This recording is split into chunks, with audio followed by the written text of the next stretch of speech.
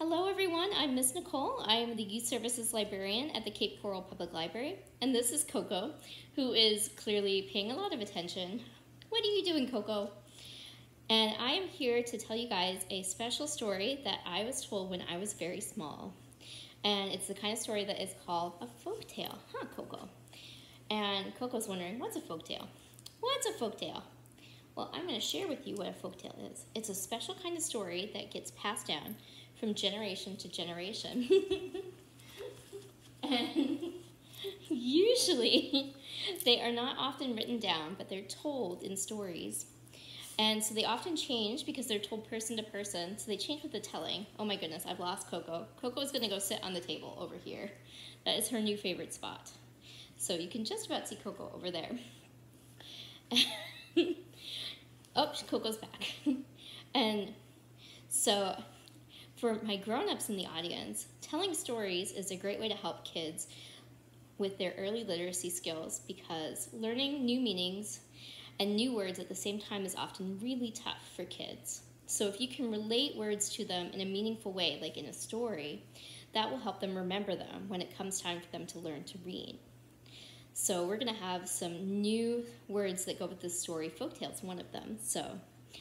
And I'm going to tell you about that a little bit more. But first, we're going to sing the hello song. But before we start, I want everybody to wake themselves up, so I want you to all wiggle. You ready, Coco? We're going to wiggle. Wiggle. I want you to wake everything up. Wiggle. Shake, shake, shake, shake, shake, shake. You feeling it? You feeling it, Coco? Yeah? Yeah? You feeling it? Whoa. Shake it all up.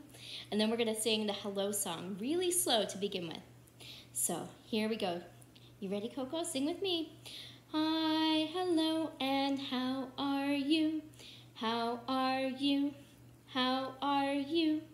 Hi, hello, and how are you? How are you today? Good job, guys. That was excellent. And now before we go and sing it a little bit faster, I want you guys to pretend like you are a big, delicious bowl of Jell-O in the fridge. And I want you guys to vibrate like you're Jell-O. You know that beautiful wiggle that they have? So get everybody ready and go, whoa! Can you feel yourself being Jell-O? Whoa! Is everything woken up? Whoa! Coco is not feeling the Jell-O spirit. If I had Jell-O here for her to eat, I think that would be different. And now we are going to sing the hello song one more time, a little bit faster. Here we go. You ready? Hi, hello, and how are you? How are you? How are you? Hi, hello, and how are you? How are you today? Good job, guys.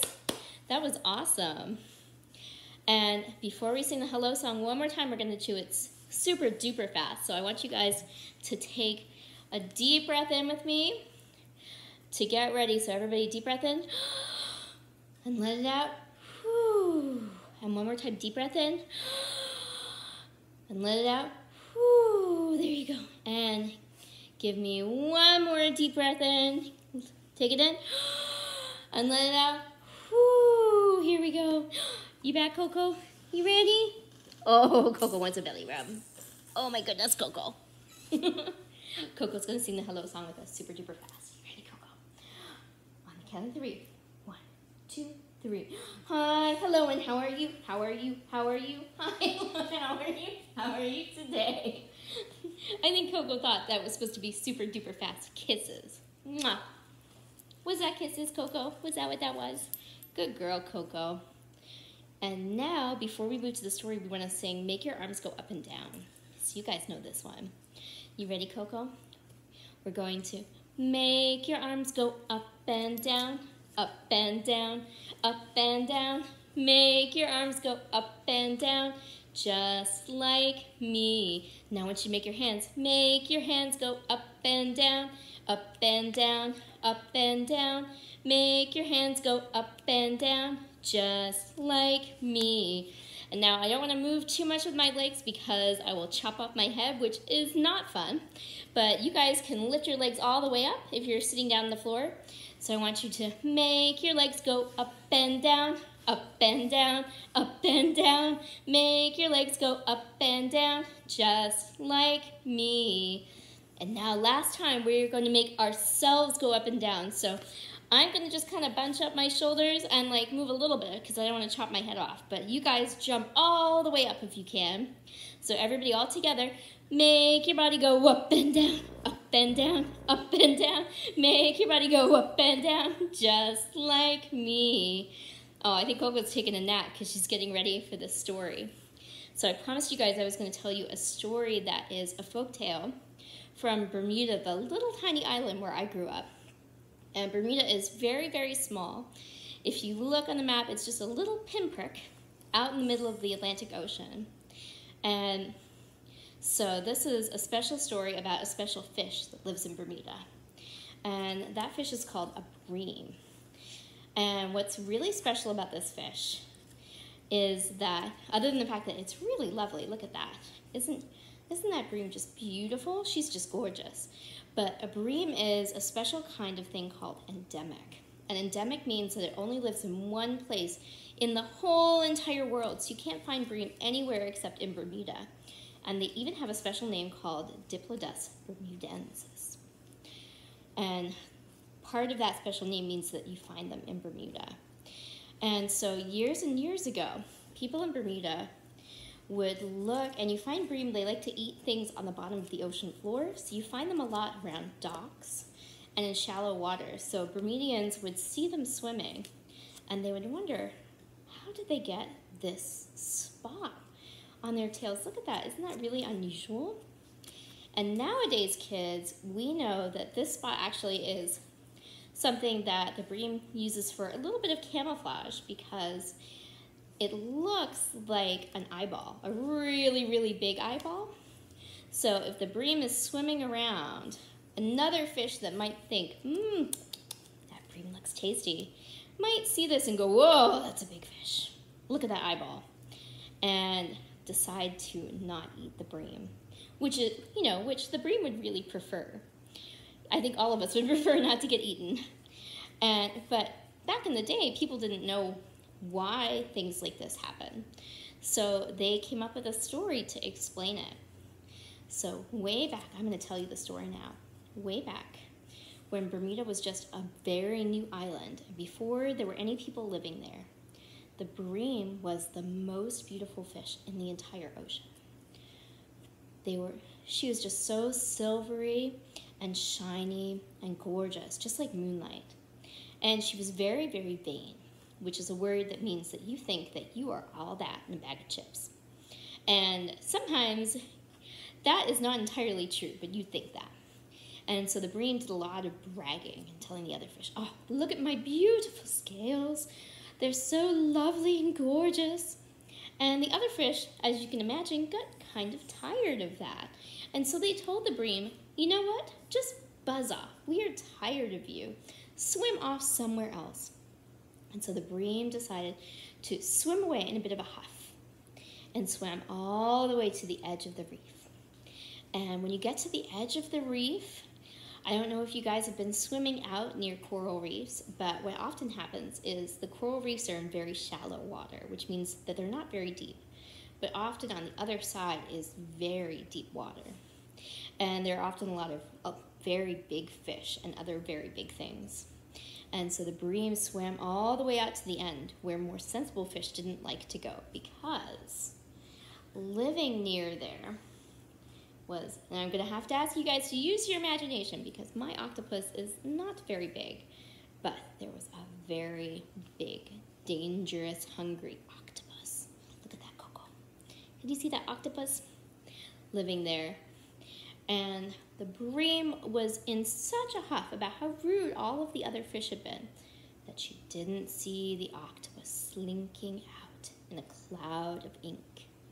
And I don't know if you guys know this, but octopuses actually do have ink, and they can splash ink into the water and make a dark cloud so that no one can see them. So it's like being invisible. And so out of the shadows crept the octopus. And the octopus looked at that bream, and that bream looked mighty tasty. And the octopus thought, ooh, I'm going to have myself a nice lunch. And the bream was swimming along and didn't see, and the octopus reached out its inky tentacles and went, oh! Oh no. And the bream is so scared. Everyone, oh my goodness, can you imagine having a giant octopus reach out and grab you by the tail with its inky tentacles? Oh no. And the bream struggled and struggled and struggled and finally broke away from the octopus and swam as fast as she could, which was very fast because the bream were also very fast swimmers. And she swam as fast as she could back to the more shallow inner reef. But this time, she was a little bit less vain than she was before, especially because now she had that inky fingerprint from the octopus's tentacles where they had grabbed her by the tail and she had to struggle and struggle to get away. And ever since then, whenever you see the bream, they have this little inky fingerprint there. So if you guys ever go to Bermuda and you see a fish with a fingerprint right there on the edge of its tail where an octopus grabbed it, you'll know that is a very special fish that you will never see anywhere else in the whole world. So isn't that quite special? So that was the kind of story that you might often hear in folk tales where people wondered, why is something like that? So I hope you guys enjoyed that story. That was told to me when I was very small. So I'm telling you guys the version that I heard. But there may be, floating around Bermuda, many different versions of this story that other people have heard. And that's the special thing about stories, is as you share them, they get special and more personal details. So I hope that if you have any special families in your family, or any special stories in your family, I mean, that you guys will share them with each other and enjoy them together and maybe learn some new and fun words as well. So don't forget the special word we learned today, which was endemic, which means something only lives in one place in the whole world. And sometimes endemic is even smaller than that. Sometimes endemic is something that lives only in one cave, in one place in all the world, which is pretty cool. And you also learned folk tales, those special stories that get passed down from generation to generation. And there are many folk tales that you can find the roots of in many different countries. So when they studied folk tales in Bermuda, they could see some of them had traveled from different places and they could find versions of those stories in the places that they had come from, which is pretty darn cool. So stories travel around the world just like people do. Anyway, before we go, I'm going to teach you a new fun song. It's called One Little Red Fish, but I'm going to change it to One Little Silver Fish because we have a silver bream. And it goes like this.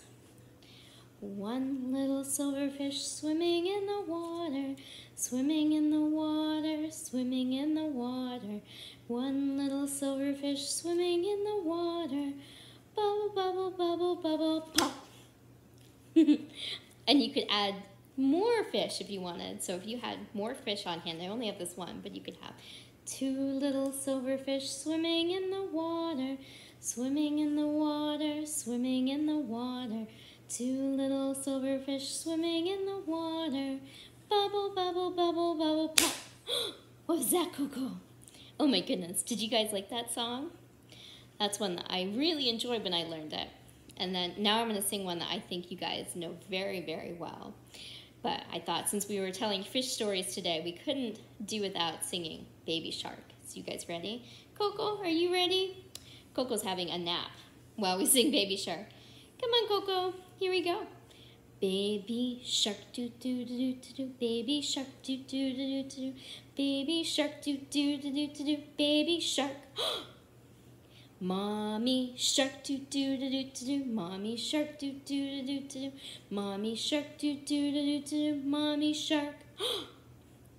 And then what about Daddy shark doo doo doo doo, daddy shark doo doo doo doo, daddy shark doo doo doo doo, daddy shark. And then what about Grandma? Grandma shark doo doo doo doo, grandma shark doo doo doo doo, grandma shark doo doo doo doo, grandma shark. Grandpa shark doo doo doo doo, grandpa shark doo doo doo doo, grandpa shark doo doo doo doo, grandpa shark. Uh-oh. Let's go hunt, do do do do. Let's go hunt, do do do do. Let's go hunt, do do do do. Let's go hunt. And then little fishies see the sharks. They go, run away, do do do do. Run away, do do do do. Run away, do do do do. Run away. And then when they escape the sharks, they say, safe at last, do do do do. Safe at last, do do do do. Safe at last, do do do do. Safe at last. Whew. And then we can't forget one last round of baby shark, do do do do do. Baby shark, do do do do. Baby shark, do do do do do. Baby shark. Woo hoo!